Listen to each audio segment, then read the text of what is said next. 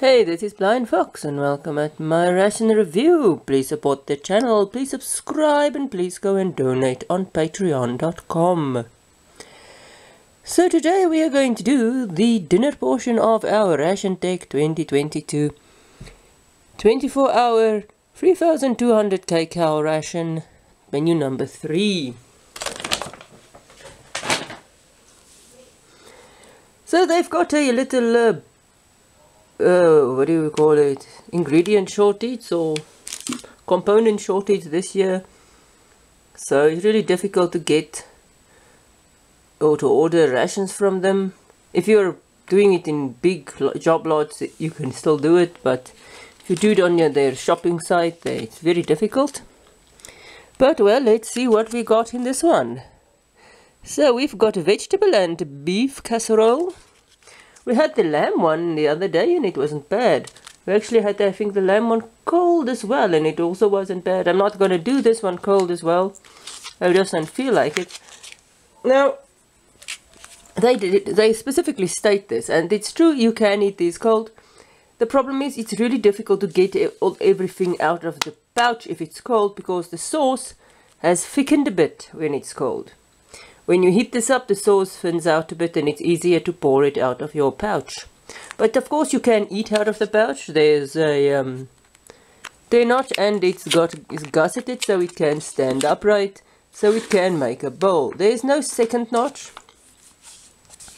as it had in the past. It had sometimes a second notch down here, but because they use stickers, it was really difficult to open this second notch. The first notch so far, these bags open quite nicely. And I'm not going to do all of the ingredients. We've got some, I think this is chocolate chip if I'm not mistaken. Chocolate chip cookies, and sometimes I'm not going to read all of the ingredients. There is actually brown flour in and sort of very sneaky, but it doesn't really matter. Still nice and sweet. And black tea. Now, South Africa, some countries they sort of ask you the type of tea. Here it's sort of black or rooibos. Just black just means it's actual tea. Since rooibos, according to tea snobs, isn't a tea, it's a herb drink. But this black tea means it's actual tea, as in people think of tea. It's not a herbal drink. This can cover multiple varieties of tea. You don't have to state which one it is. If it's black tea, it's just normal tea. Rooibos is rooibos, honeybush is honeybush, and I think there's another one as well. Yeah, well, that's basically those. And then you will get your fancy flavor teas, and then you will say flavor teas. But normal places, if you see tea, there's normally just rooibos or black tea, and black tea can include any variety, Earl Grey, 5 Roses, whatever you want to name it, you can have it there. You don't have to specify the type. Although they do specify it sometimes when you have an actual selection of teas. But if you're in South Africa and on the menu says black tea, it can be any variety of actual tea. Otherwise it will say rooibos or the type of tea. So this is what we're going to do. We're going to heat this up in boiling water. Open this. I think there is sort of 3 biscuits in there, and do the tea. And I'll see you just now. So while we wait, there's just a salt and pepper. Let's check out our cookies. Not very broken, although I think one of them, well, no, not really. Just fit in there nicely. 3 nice and big cookies. You can actually see chocolate chips. They're not overloaded with chocolate chips. Crunchy, buttery. Just enough chocolate chip in there so that you know you're eating a chocolate chip. This is not overwhelmingly sweet, which I like.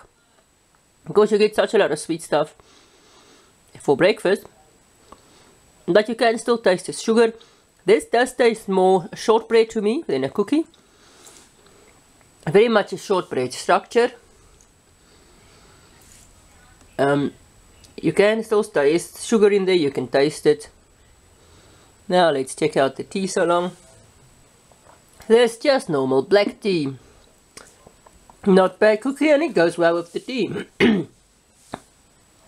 Only thing, there are 3 cookies in here that you can't close the package, so if you open it you have to eat the 3 cookies. Else you will just, you might just maybe roll it up in one of these bags to keep it or relatively closed. You could do that. Let's see, will it fit? I don't actually think it will, but maybe it will. Yeah, will it fit? It just will fit.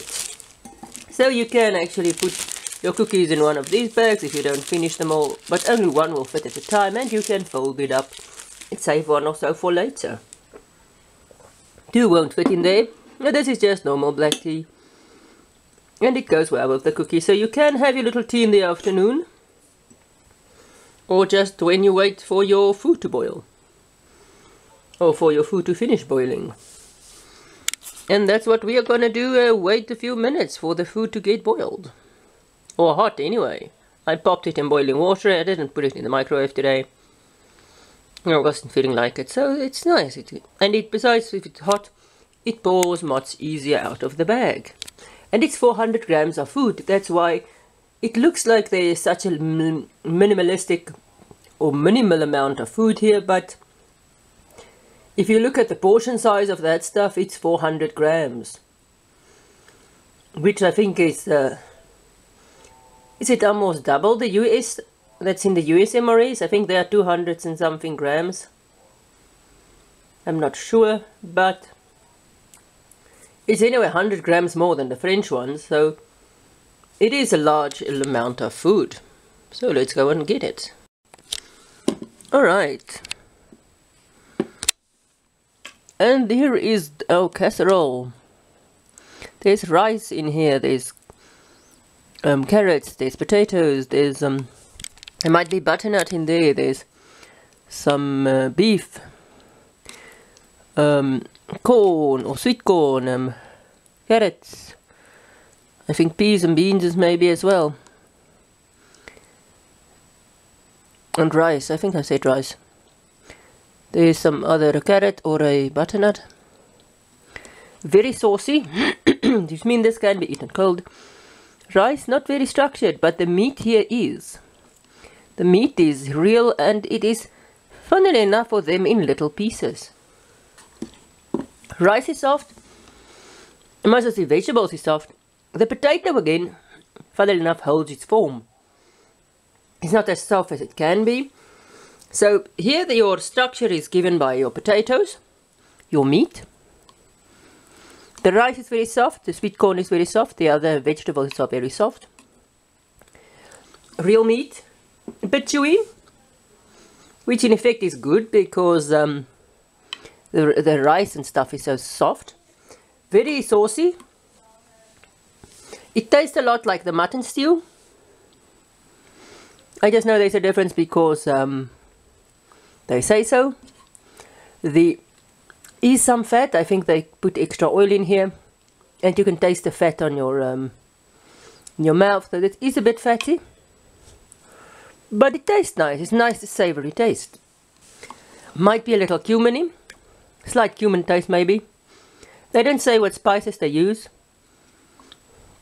but it's not a bad taste. It's just a normal, saucy, flavourful taste. And this could be eaten cold. The flavour then will not be as strong as it is now. It will be a bit boring. And there's like all of the stuff, you can add extra salt and pepper. As I said, South African rations, not a lot of salt added. I think it might be a deliberate thing. It does 2 things. It keeps your ration healthier. And because we don't use a lot of preservatives, I don't think it makes that difference in shelf life. And there tend to be a lot of high blood pressure sufferers, I think, in South Africa. So it will help for that as well. And yeah, it's just, you can add extra salt if you need them. That's what I like about these rations, they're not overly salty. But it tastes nice and savory. You get it nice and hot, it will be nice on a hot day, the cold day. The extra fat or oil in here will help you with your energy stuff. And having this extra little bit of oil will keep it much more smoother, and when it's cold it will not be as dry.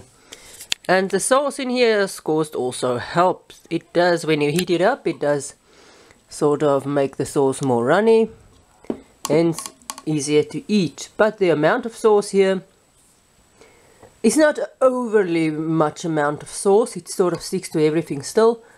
But if it's cold, it will still be enough sauce so that it's not dry and choking you when you eat it. You can actually feel it in the packaging. It's liquid, it moves about. It's not as stiff as some of the packaging you get. Especially not some of the military style or the SHTF style rations. But I'll describe that maybe in another episode. So that's that. So, and this was the dinner portion of the 2022 RationTech 24-hour 3200 kcal ration, menu number 3. And if you order it, it might not be exactly the same components here, but the civilian rations, they tend to sort of change some of their components in the rations. You can of course order stuff from them directly in big job lots, and then you get a more consistent bunch of components. But if you order from their website, it's just as it is available and left over from their big supplying stuff, since they are actually big supply. They supply to big job lots of people in big job lots. You're just lucky if you can get some other rations on the side from their shop, if there's stuff left. I hope I can get some of the other rations as well. So thanks for watching. Please support the channel. Please subscribe. Oh, what did I think about this? I liked this. The cookie was nice. The tea was normal black tea, and from the other rations we did have the chicken pasta. This time I squashed it, and it tastes better because your moisture can get into the chicken much better. The rest of the stuff is very much the same as we had in other rations. The fruit cubes was not. I think we had fruit cubes. Was it the previous one? No, I can't remember. Did we have fruit cubes in this one? I can't remember that far back. Oh no, we had the muesli looking. Oh no, yeah, I think you had the muesli one. But that was nice, the breakfast was nice, everything was nice. So thanks for watching, please support the channel, please subscribe, please go and donate on patreon.com, and see you at my next ration review.